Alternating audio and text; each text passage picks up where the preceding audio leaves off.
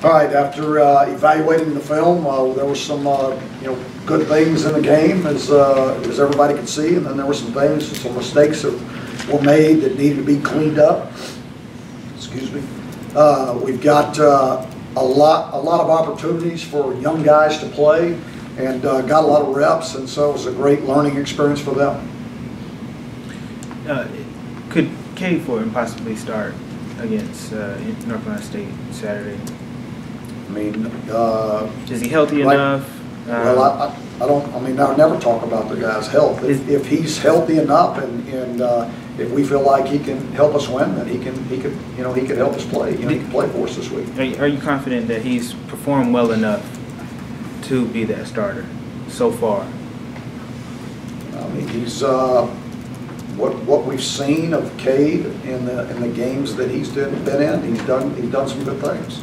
He's done some good things, and we wouldn't have put him in the last game if we didn't, in the game before last, if we didn't feel like he could help us win.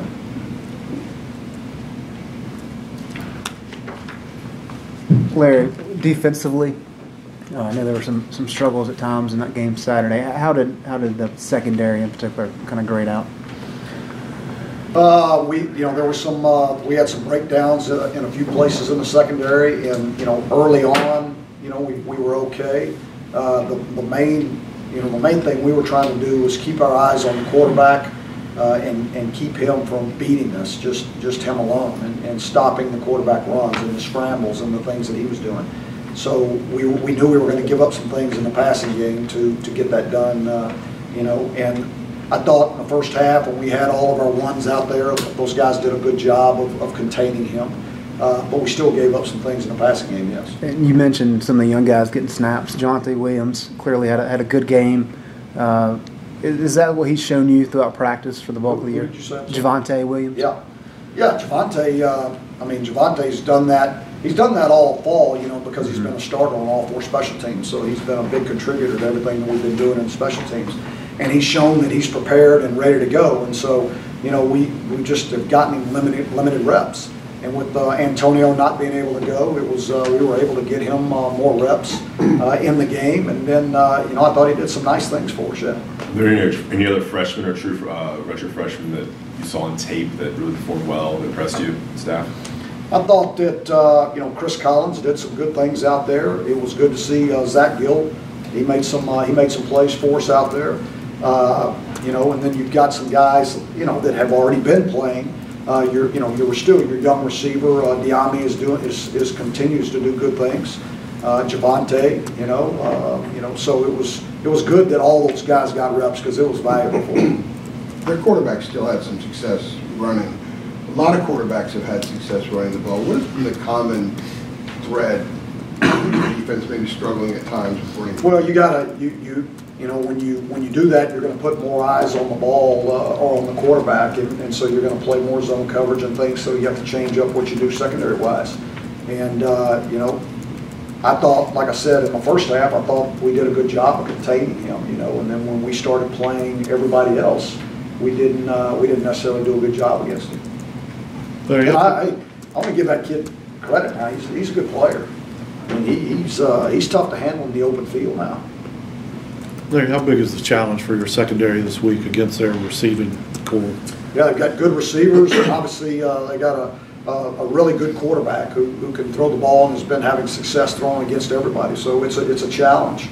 It's definitely a challenge, So we're going to have to do a great job with our eyes and our eye discipline and all the things and playing fundamentally sound to be able to be in a position to control some of that. When you recruited Cade Fortin, what did you like about him most? Cade's a guy that can make all the throws.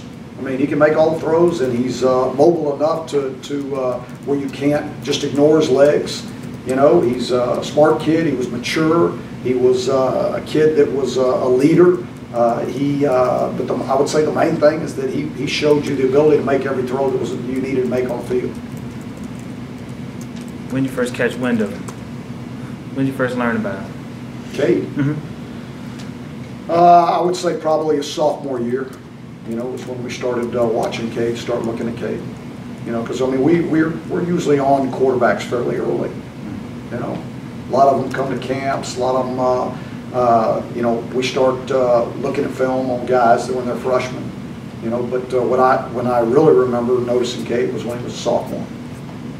You know, made it very clear that you keep the blinders on and outside things don't distract you. Right. When you have last home game coming up for these seniors, kids that you brought in, that trusted you for 4 or 5 years, do you have a moment where you get a little bit emotional thinking about this? Is going to be the last week that you're going to have the Cole Holcombs here? Oh yeah, I mean it's always a bittersweet moment when you see these guys that have been in your program for 4 or 5 years and it's their last game. I mean it is, because you know they're not going to be around anymore. You're going to miss them because you love these guys. You know, you love them. I mean they're like one of your own children, and so you know they're fixing to go out in the world, and you just hope that you've done a great job of preparing them to be better men, be better husbands, be better fathers, and all those things.